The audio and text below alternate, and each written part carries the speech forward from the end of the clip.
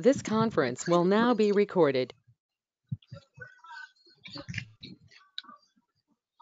All right, so we have to start with demand management. What are the Yes. different in that requirement class, requirement types, and discussion of strategies and lot sizes. Yes. I have logged in into your account today. Okay. Actually, I have requested for any kind of SOP. If we have any kind of SOP for step by step, do we have anything? Actually, you told me that. For configuration, Yeah. I have it, but I have it on ECC, but more or less steps will be same. Okay, Okay. I will share it to you. Sure. That will go. Thank you. Yes, okay.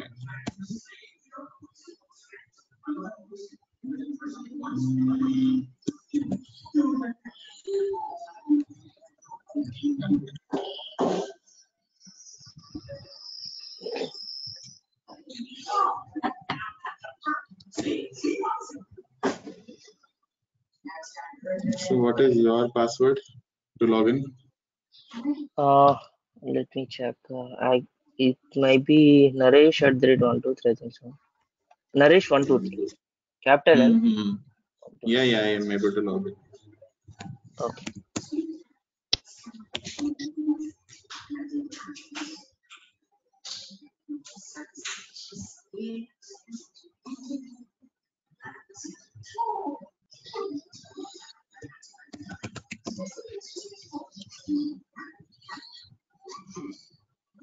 All right.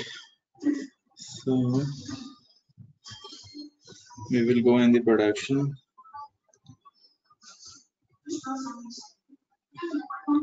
The shop floor will be our configuration, the main steps.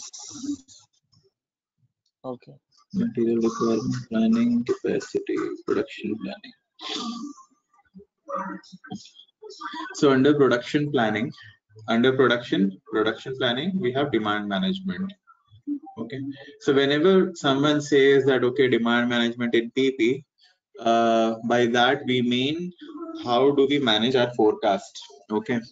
Or if we have any previous historical data that, okay, we sold X number of goods in month of January, Feb, and March.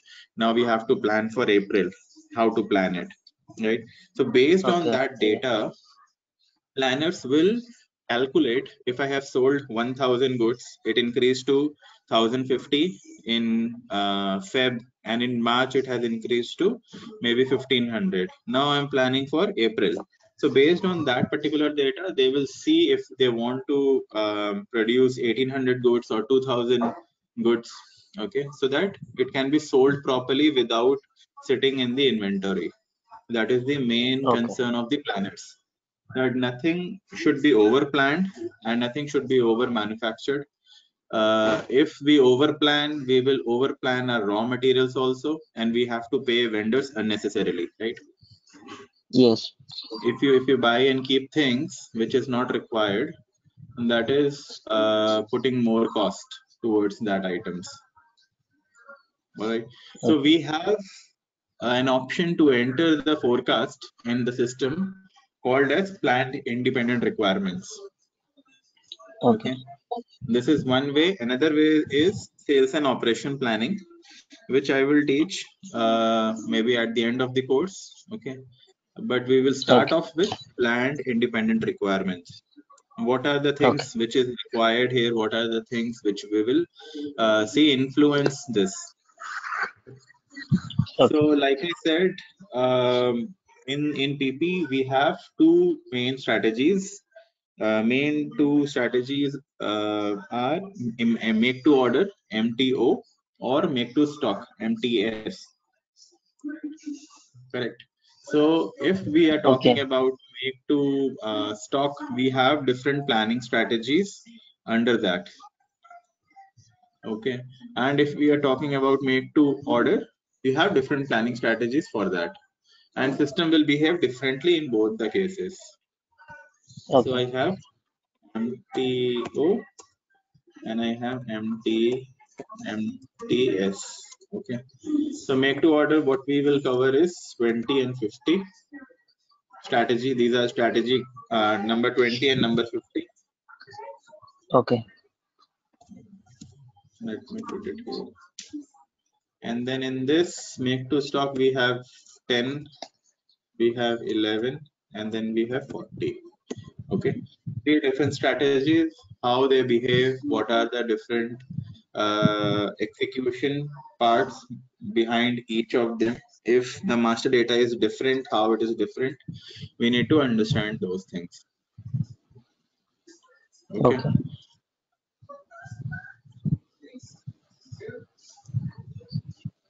So when I'm talking about strategy, the strategy is defined and controlled by requirement types and requirement classes.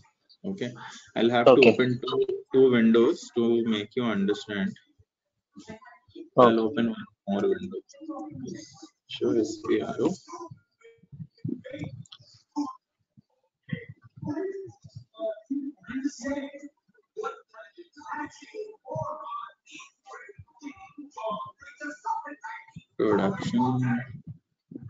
Production planning, demand management, plant Requirement independent types and requirement. requirement types. Okay. Okay.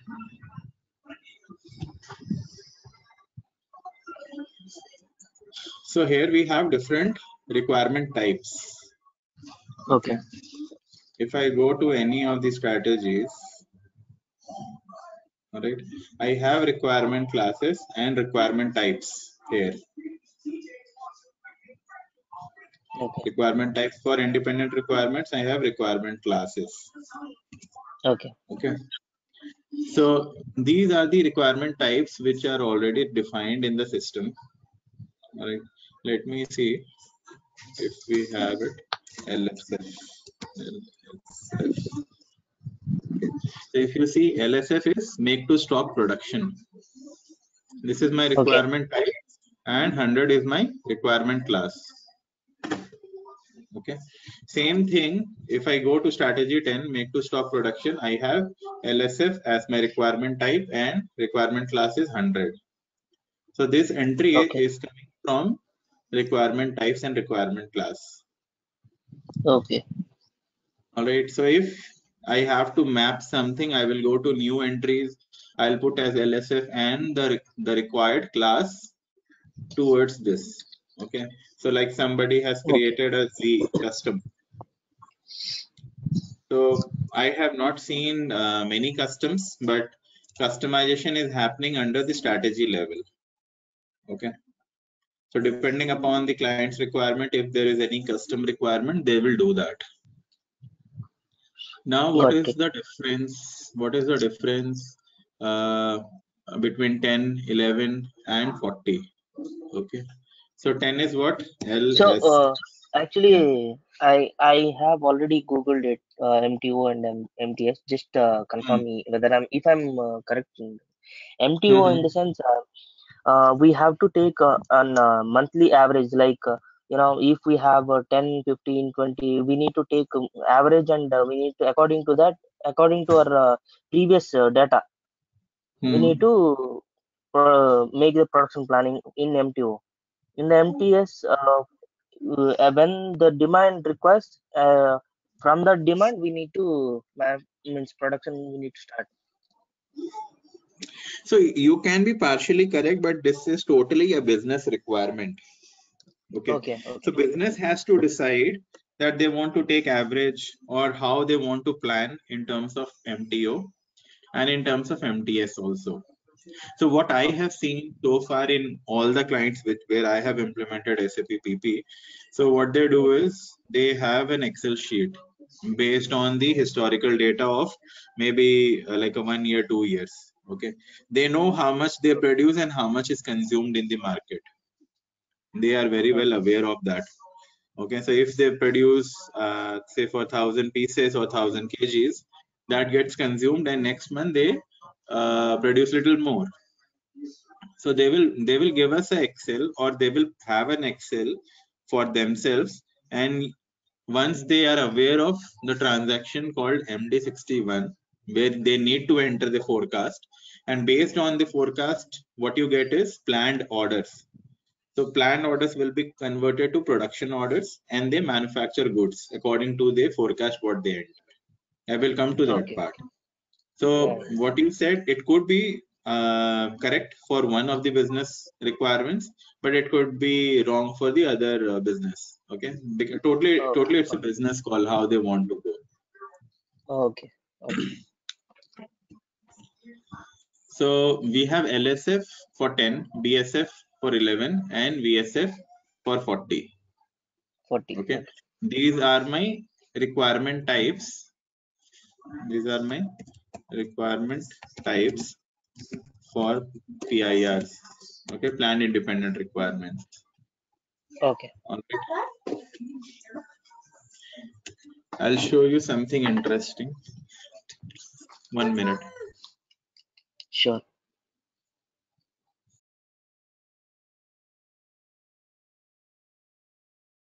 Yeah.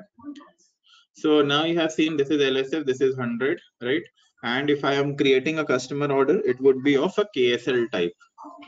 Okay, there is a customer requirement also. Okay. Now if I go to 20 and I open this, I don't see a requirement class and requirement types. Okay. Why we don't have it? Because make to order says that I'm not depending upon my forecast. Okay. I'm waiting for my customer orders, make to order. So as soon as I get my order from a customer, I will start my production. It says that MTO. Okay. Okay. Right. So why and when it will be used? Why, like, okay, if I get a customer order, then I will start, because I don't want to keep the goods ready. So there are some customizable products. Okay, like if you go for a Bentley car or a Mercedes Maybach, you can customize many things in that. Like, okay, you want a different flooring, you want a ceiling, you want a wooden steering. Those things are offered by the different vendors. Okay, if I make a car already which customer does not want or does not have a required taste, then that car he or she will not buy. So I'm waiting for the order. Once I get my order, I will start the production. That is one case. Okay. And the other case is I cannot enter if I'm using strategy 20 for my finished good and I'm trying to enter the forecast. The forecast will give me an error that the strategy which you are using is not allowed for entering forecast. Okay, so we will see those scenarios also by entering, and this is one interview question also. So panel will ask you that, okay, I'm using strategy 20, now I'm entering forecast, it is not allowed, why it is happening? So you can simply say that strategy 20 is purely make to order, and the requirement types and requirement class are not available. Okay. It will not allow you. Okay. Okay, and it will have a customer requirement type of KE. So these things we don't have to actually remember, but you can remember that LSF is for 10, BSF is for 11, and 40 is VSF. This is most commonly used under PP. Okay. LSF, 10, 11, and 40. LSF, BSF, and VSF. I have written it for you here. Okay. All right. And the strategy 50, we have requirements again. Okay, and this works little differently than our other strategies. Okay, so planning without final assembly, this is required when we are ready with our raw materials, we are ready with our semi-finished goods, but now we are waiting for the final product order. Okay, say for example, you have material. Say for example, you have material A, which is your final product. Okay. Final product. you have under this B, which is semi-finished. And then you have C and D as raw materials. Now, what will happen if I'm using strategy 50 on this? All right. So I can enter the demand first of all. That is one different thing. Okay, I can enter a demand. I'll mention it here. Okay, or here. Delete 50. So my requirement is VSE. VSE. Okay, if I'm using strategy 50, I can enter my demand and demand will be of VSE type. So final product A, say for example, I got 100 pieces, 100 piece as my forecast. Now when I Okay. run MRP, what will happen? I get a planned order for 100 quantities, considering 1:1 ratio. So for 100 pieces, I need 100 pieces of semi-finished products. Okay. And then I will get raw materials, say again 100 and 100. So what will happen? I can go ahead and convert this planned order to a production order. Okay, I can do that. I can convert purchase requisitions. Purchase requisitions are for the vendors. Okay, purchase requisitions. But I will get a planned order here also. Okay, this will be non-convertible. Let me put it here. 100 pieces, non-convertible planned order. Okay, if I try to convert this planned order like I did for semi-finished into production order, it will not allow.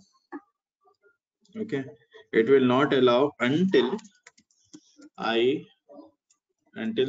sales order is received. Okay, are you able to understand this? I will explain you, don't worry. Can you just think why it is like that? Final product be semi finished and raw materials, right?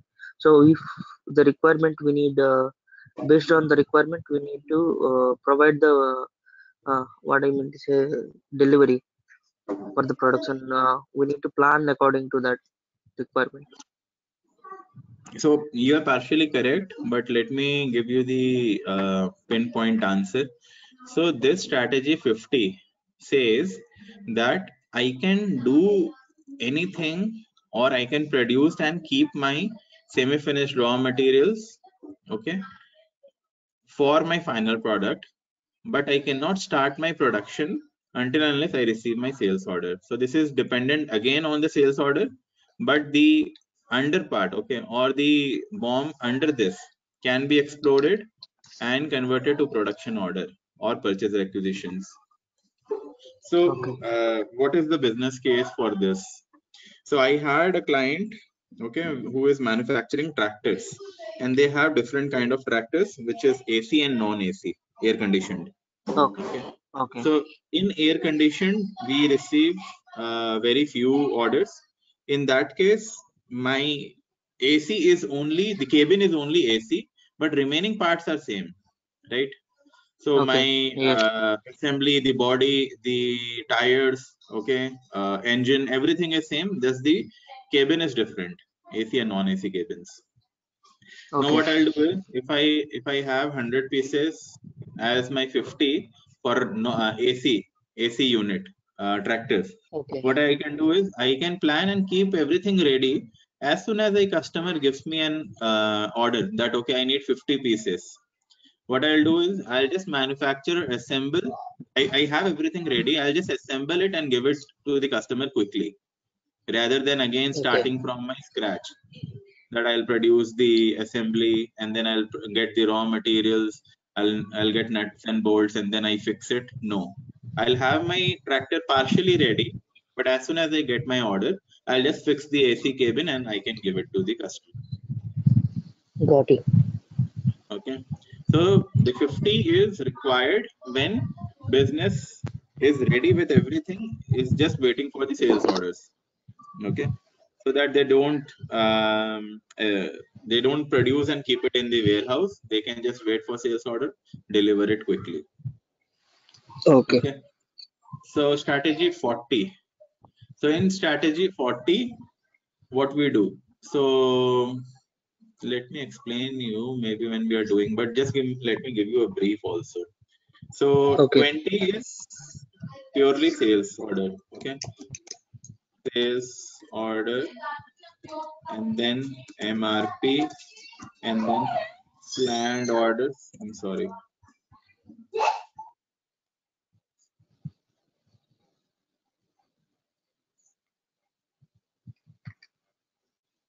Okay, so once I get my sales order,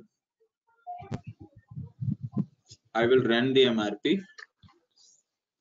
Okay, sales Okay. sales order MRP, and I get my planned order, and then plan order can be converted to production order or process order. Okay, so this is Okay. my complete cycle. In 40, what happens is I enter PIRs. Okay, I run MRP, I get my planned orders, and then it is converted to production order or process order. Okay, this is one cycle.